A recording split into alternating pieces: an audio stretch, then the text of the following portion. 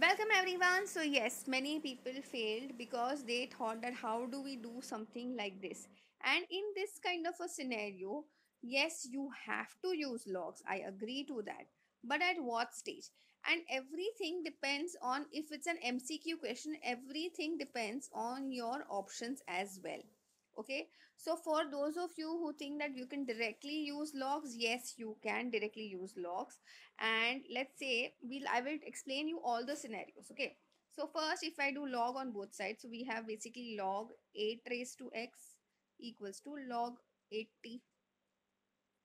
Okay, and please remember the rule of logarithms are very important. So we have log of a raised to m, which can easily be written as what? M log a.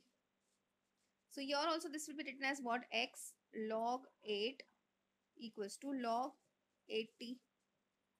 Now, in order to find the value of x, let's divide both sides by log 8. So, answer comes out to be what? X equals to log 80 upon log 8, which can very well be written as what? Log 80 to the base 8. Okay. Why like that? Because log of A upon log of B can be written as log of A to the base B. Please understand, students, everything in logarithm or in indices can be done very easily provided you have a thorough understanding of these rules. Okay. Now next what we can do over here is we can, so let's assume that your options given were not neither this nor this.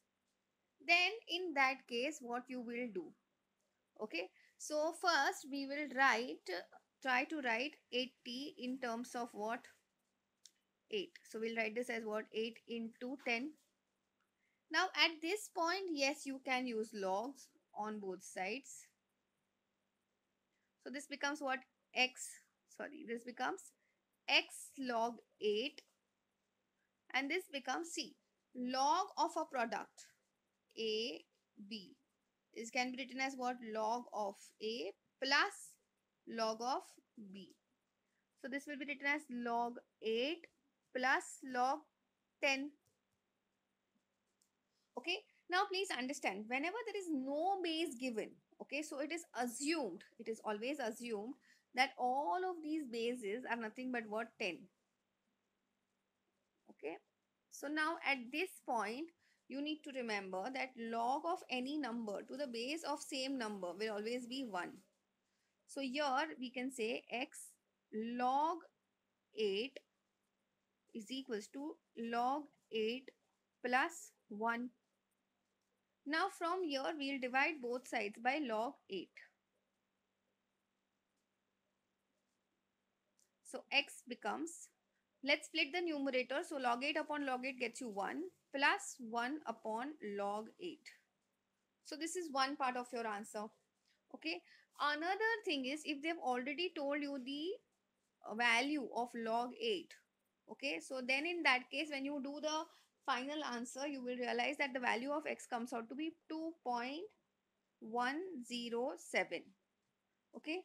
Now please understand, when you had something like this x 8 raised to x and this was given as 80, and if they had given you values in terms of what? Direct proper values like 2 point something something, 3 point something something, 1 point something something, and 4 point something something, then I would request you that all of this could have been done literally orally. You can do this in your head. Why? Because see, you just had to do what? 8 raised to 2, 8 raised to 3, 8 raised to 1, and 8 raised to 4. You just work on the integer part. Okay.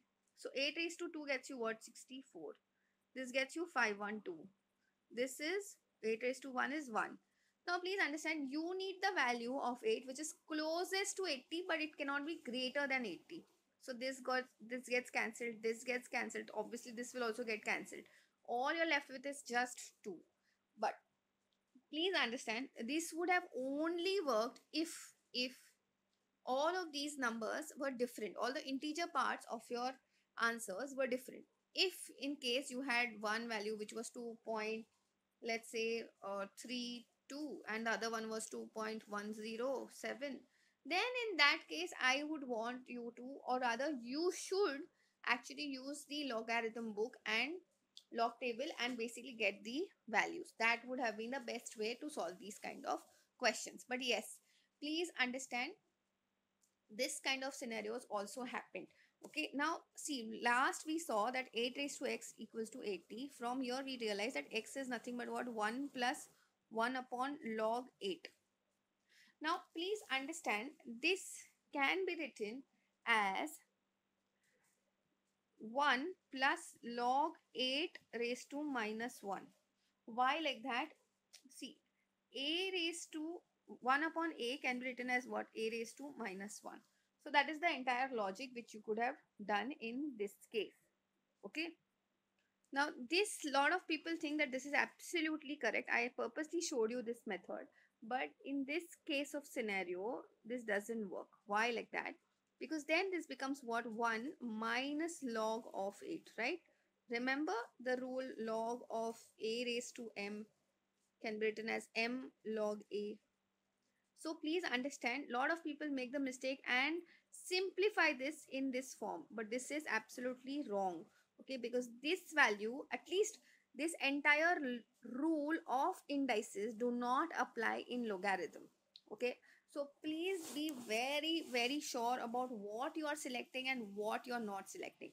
So finally we'll write down the various answers which we got for value of x. One was what, log of 80 to the base 8. Another was 1 plus 1 upon log 8.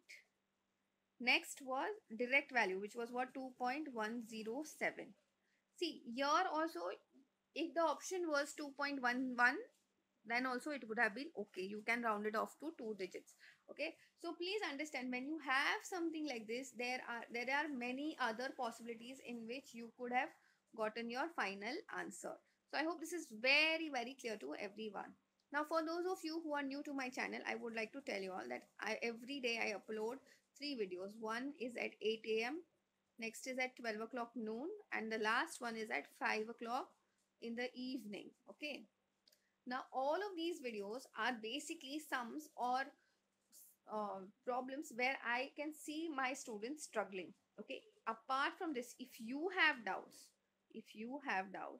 then please mention your doubts in the comment section. I will definitely try to make a video on the same. Okay. Also, in between this time slot, I upload one quiz which is in the form of a short. So if you like all of this entire bunch of mathematics, or you want to be a part of this entire journey of mine, then please subscribe to my channel so that you don't miss out on any of the latest updates which I've uploaded on my channel. That's it for today. I will see you in the next video.